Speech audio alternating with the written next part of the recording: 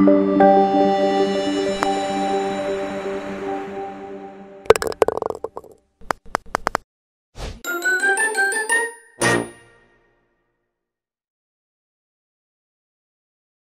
what happens is golfers will come here, and they'll train, I call it the most terrible move in golf. They'll come here and they'll train this. They'll train this, trying to get the perfect impact. But what that creates is a handle dragger. It creates a handle dragger. So I say if we're going to train anything, train getting that trail hand back on top. See that? Get that trail hand back on top, all right?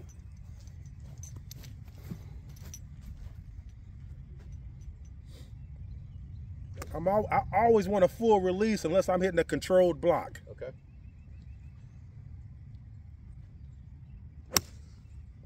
You can't hit it no better than that, buddy.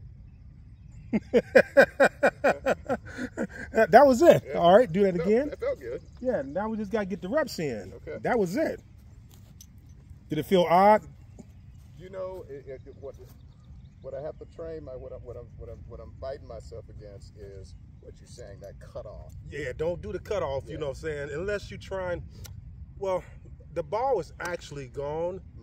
But where you finished tells me a lot about where you came from. Okay? All right?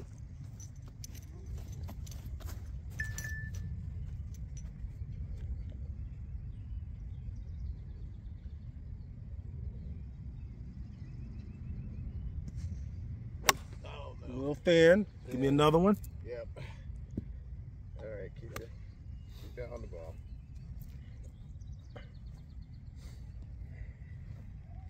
SPP, setup, posture, patience. This is where we can actually look like a professional player in our setup. Good recovery. Really good recovery. Remember, we want passive hands and stable wrist. All right, that way the wrist, you know, we can get some flexion, we can get some extension, we get some owner and some radial, okay? But the wrists are real tight, we can't do none of that, right? You know, so we gotta have soft hands, passive hands, and stable wrist, okay? All right? Gotcha. And right now, we just getting that right hand back on top. The trail hand back on top.